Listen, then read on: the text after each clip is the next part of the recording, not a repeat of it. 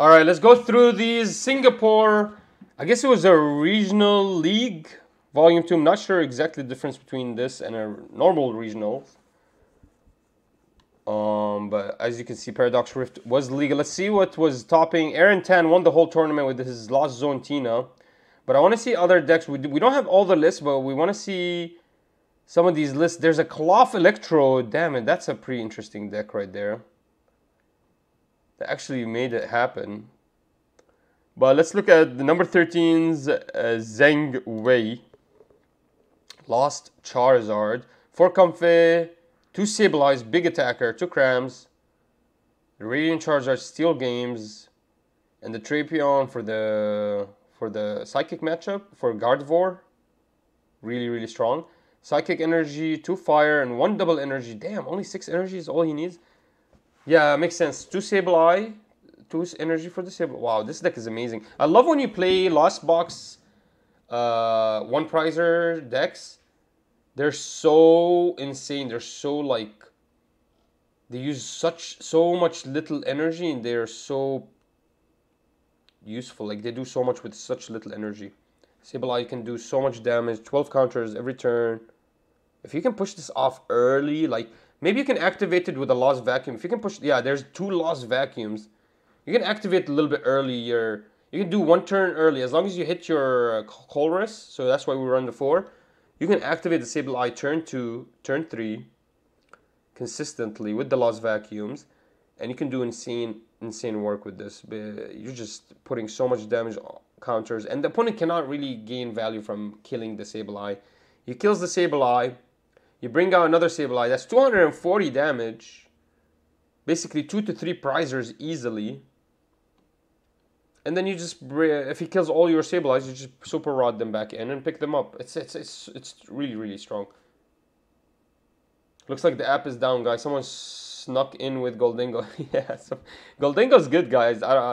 It's actually really strong against, like you said, the Qianpao. I think that's what, if the Qianpao is like huge in this matchup, you go for that. Goldingo. There's 2 TM Devos as well. Yikes! So you're not only worried about the Sableye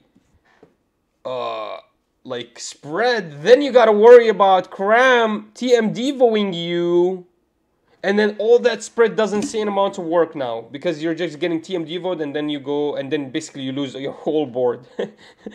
That's insane. That's such a strong matchup here. Such a strong deck. These Lost Zone 1 prize decks are really strong, especially when you can come steal games with Radiant Charizard. Yeah, he can only attack once, but if you switch him in and out, you'll be fine. Especially when we run 4 Escape Rope, 4 Switch Card, you'll be fine. Wow, very strong deck, guys. I think the Escape Rope can also help you against like Roaring Moon, stuff that run about a bunch of attackers behind you, Charizards. Force him to lose really important pieces. But against other decks, I guess it's not gonna hurt. Like against another Lost Zone, doesn't. What, you're gonna bring out a Comfey? Only 1 Mirage Gate too. Obviously makes sense. You're literally everything you run is 1 energy. Absolutely amazing. Let's move on, guys. We're gonna look at Jeremy Leong here, another Radiant Lost Zone Charizard. See how close it is to the same deck. Exactly the same lineup. Exactly the same lineup of energy and Pokemon. And we have one more Raihan here.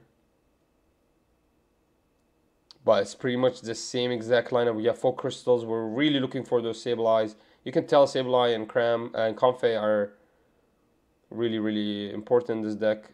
2 Fog Crystals, huge here. 2 Counter Catchers. Did the last one run Counter Catchers? No. The last one went for... No, he did run 2 Counter Catchers. So you do run 2 Counter Catchers. So you do bring in certain Pokemon to kind of... Maybe the Manaphy or the Jirachi to kind of get rid of it. Makes total sense, yeah. And then...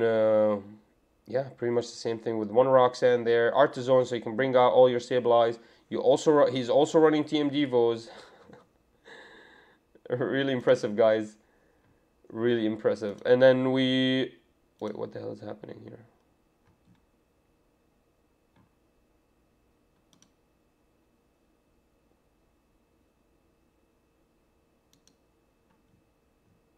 some reason it's calling it the 𝐂𝐎𝐍𝐄𝐓 deck. 𝐂𝐎𝐍𝐄𝐓 just got Charlotte regionals with this. So this is a 100% competitive deck, guys. This is winning a lot. Moving on, we got the Gardevoirs here for Law. Anything special with this Gardevoir? Nope, it's just a Zacian V, Cresselia, Screamtail, Gardevoir. 2 of those reversal energies and a bunch of stadiums. 2 super rods, so he can pick up his Gardevoirs when he needs them. 4 Ionos. Only 1 worker and 1 boss. Really interesting. Only 2 rare candies as well. Wow, very interesting. Deck here, Gardevoir is doing really good. That was number 8. Let's look at now, jump up to number 4, Even Chang. Top 4. Sorry guys, we just don't have all the top decks, but let's look at top 4 here. That's a Miraidon between all the Sea of Lost Zone. Does Miraidon actually have a good matchup against Lost Zone? I mean, I guess he could one-shot the Tina. He can consistently get Iron Hands KOs. Let's see if he's running Iron Hands. Yep, he is running Iron Hands. That's probably how he was able to get ahead.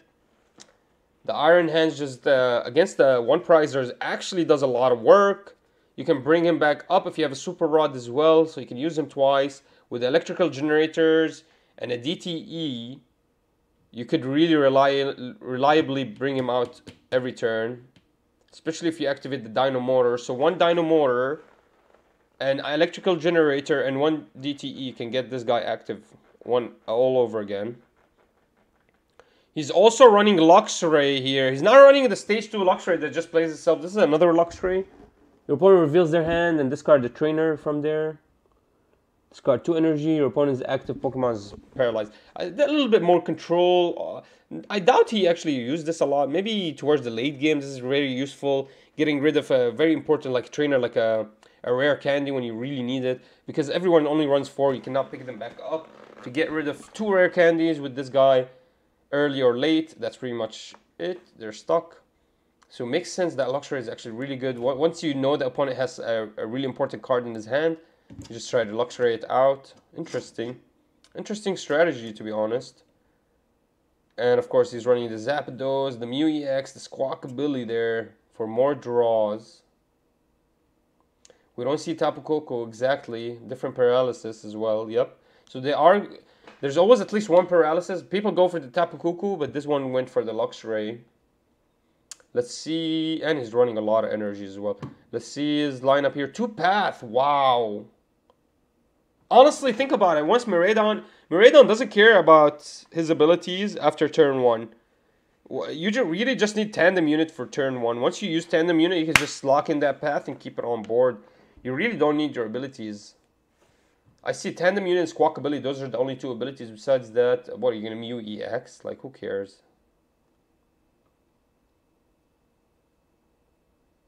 Yeah, he doesn't lose anything. So the only thing he's really losing is the Tandem Unit. But once you use it early, get that Marie set up, and you have a big board with the Battle VIP, that's pretty much it. So it makes sense you're going to go for the path. Absolutely. TM Devo at 1 for probably the Charizard matchups and any other weird matchups. It could also work against Baxcalibur. I noticed that the Chiampaos only run like 2 or 3 rare candies. They're not running 4 like Charizard. So you can actually punish them if they threw out another rare candy in the trash. They don't have anything else. We got 2 Iono, 3 Boss, and 3 Professors. Of course, the electrical generator poppin'. I'm surprised there's only 1 Arven because they can find electrical generators. They can also find 4 Seal Stones. They can find you another electrical generator. So basically 1 Arven equals to 2 generators. I'm surprised he only runs 1. And then 1 Super Rod, as we talked about. This Bravery Charm here works really well with the Iron Hands. And really his whole deck. So yeah, guys, really interesting deck. Miraidon, totally different than any other Miraidon I've seen before. As you can see, it's his own Miraidon. I've never seen this Luxray in a Miraidon, and he still performed really, really high level against really strong decks. So let's move back on and see what topped 3 Dion Suisse. As you can see, it's a heavy lost box meta in Singapore. Any differences? He is running one Mimikyu, slow down EX and V Pokemon. Charizard can get shut down by this. Roaring Moon can get shut down by this. But actually the safeguard work against Frenzied Gouging. I don't think it works against Frenzied Gouging. Because you're just getting knocked out. You're not taking any damage. So it actually doesn't protect you against Roaring Moon. It does protect you against V and EX. So, I mean, a lot of decks. This is an actual Tina Lost Box. It's not just a one prizer Lost Box. A lot of people say one prizer Lost Box are better than Tina's. And actually, Lost Box Tina is a little bit unfavored matchup against Lost Box one prizers like Charizard. But these guys are doing really well. All three, top three is the Lost Box Tina. So let's look at this. 4 Psychic, 3 Energy, and 3 Water, 3 Grass. So 14 Energy, that's a little bit too a lot. We usually see them running 30, and we usually only see 2 Water. But makes sense if you're heavy on the Radiant Greninja. And honestly, in this meta with all the Charizards, and you can get rid of Comfey, you're going to get rid of so much stuff. 4 Colress, yeah. 4 Mirage Gate. Let's see, anything special here that we haven't seen before? No, it's pretty much the same deck. Only seeing 1 Counter Catcher. And 3 Path. Yeah, it's just the same. Old Giratina Lost Box. Focused on the Colress.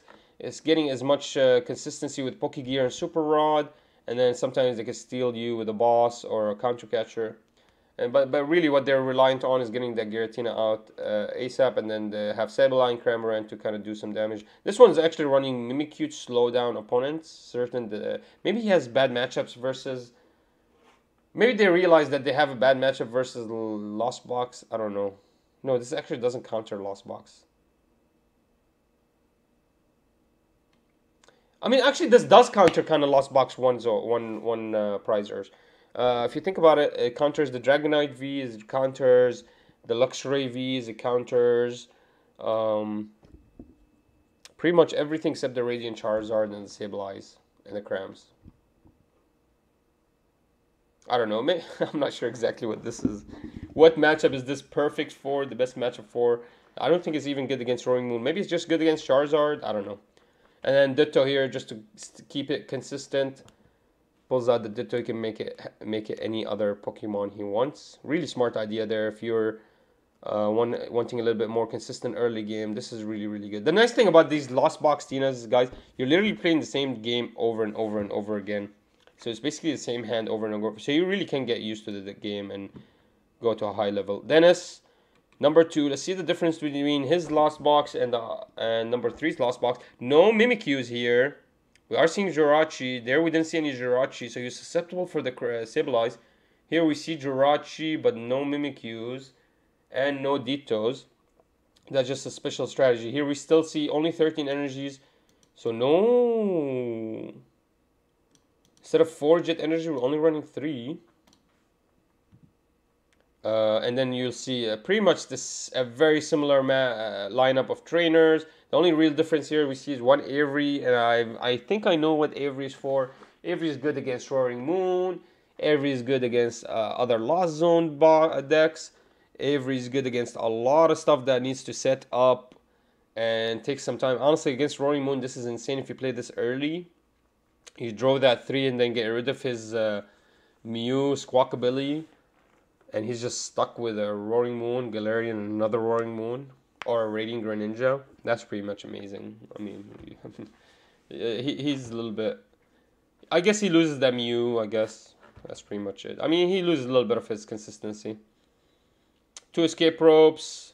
So there's a little bit more switching here. So he went for... Instead of... Usually people go for 4 switching. He went for 3 switching, but he added Escape Ropes. So he went for 5 switching, basically.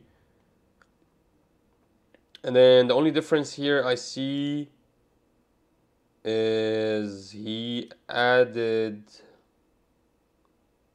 a Nest Ball. No, not even. He just added that Avery, which changed the setup of his Switch Cart and Nest Balls. So everyone's running Escape Ropes at 2? Let me see. No, not everyone's running Escape Ropes at 2. They're running 4 switchers for sure, but not necessarily Escape Ropes. So we're running 5 switch cards, 2 Pokegear 3.0. You really need this because if you don't hit that Colress early, you're pretty much screwed. I know 2 is a little bit too much, but you really need that Colress. Also, you can find the Roxannes later. 3 path. And then let's go to number 1. Aaron Tan, the top of the food chain, Lost Zone, Tina. This one has a Spiritomb. Okay, now which one is the best? Is it Luxray is the best Pokemon, or Spiritomb, or is it Mimikyu?